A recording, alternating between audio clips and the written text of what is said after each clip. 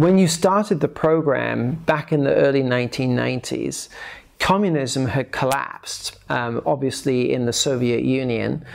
We had seen the rise of global trade. The whole mindset of globalization was taking off.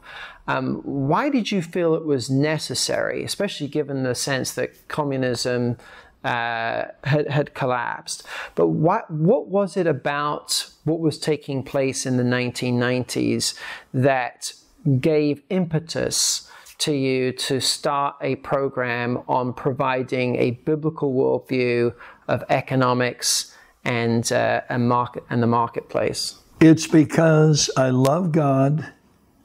I love the nature of labor, and I saw in it a knowing about the nature of God that I wanted to share with as many people as I could find who wanted to share why my Father is now at work and he must always be at divine work, quoting John 5. I started the business school because I saw the genius of the concept of labor and what labor produces in terms of the maturation of human beings. Square one, say I, preaching to whoever will listen.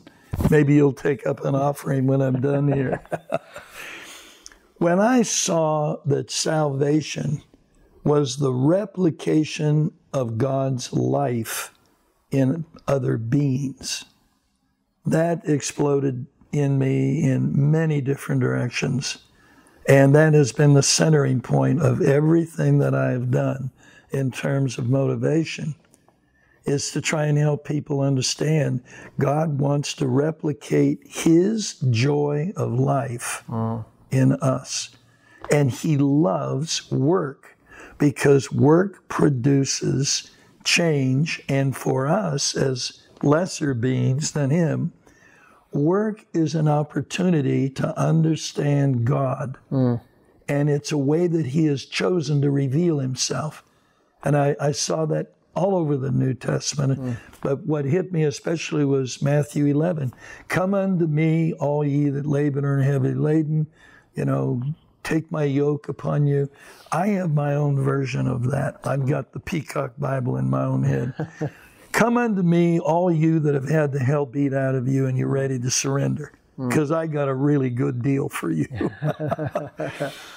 And the point of all this, I get excited every time I touch it, is join me in what I am doing, because I am working for my Father, who is now working and must always be at work. Join in my work and you will learn of me. That's literally what the verse says there in Matthew 11, 28-30. And I saw that and it exploded. And actually the business school came out of lectures that I'd been doing in the 1987, 1989 period. I did a meeting with business leaders. And I would begin the meetings by, how many of you want God in your business? Raise your hands. And everybody raised their hands. And I said, now let me give you some bad news. God's not interested in joining your business. And that was a great way to start a meeting. And they wondered, well, who is this strange guy? And what do you mean he doesn't want in my business? And I said, listen to me. God will never be an associate. To get a right answer, you got to have the right question. What is the right question? I'm going to give you the right question. What business is God in? And God is in the business of empowering people. Why don't we say this? How many of you want to go into God's business? Everybody sheepishly raised their hand, and I said, good. We've now got a foundation here. If you bring God into your business, he'll always be second in line. You got to go into his business where he's first in line, and you're actually doing what he is doing, which is empowering people internally in your company and externally with your clients, and that's the foundation of the business school. the passion for me was always, I want everybody to experience God on the most mature level they can. And the way to get to know God by his own statement is go into my job, work with me. And there's the business school.